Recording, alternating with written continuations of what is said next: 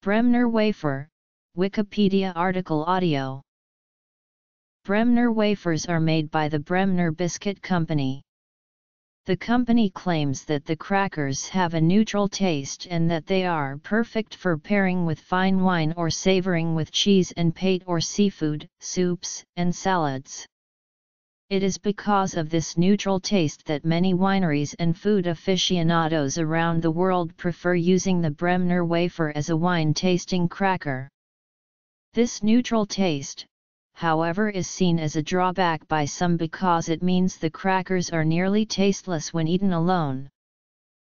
As of February 5, 2006, there are 8 variations of the original Bremner wafer.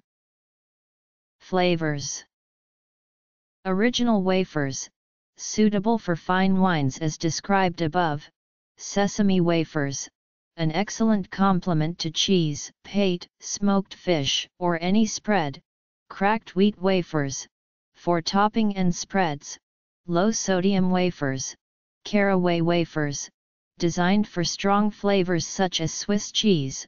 Crackers made with pure sunflower oil, for appetizers. Oyster crackers made with pure sunflower oil, best suited for adding to soups.